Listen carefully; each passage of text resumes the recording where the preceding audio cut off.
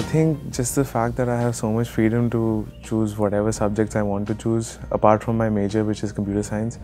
I'm also doing a minor in economics. Basically, I'm doing a minor, like half a course of economics, along with my complete course of computer science.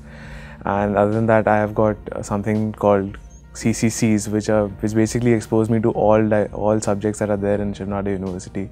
And just the fact that there's so much exposure that I get along with my computer science engineering over the 4 years here is really valuable, I guess, because I've learned a lot about all these various fields that are being taught here.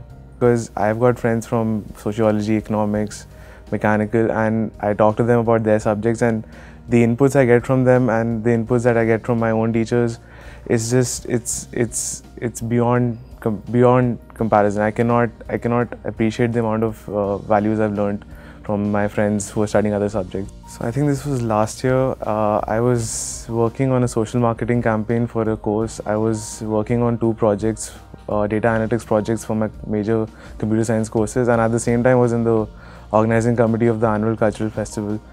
So just the fact that I could balance my time with all 3 of these things simultaneously it really surprised me that I had so much freedom to do all that.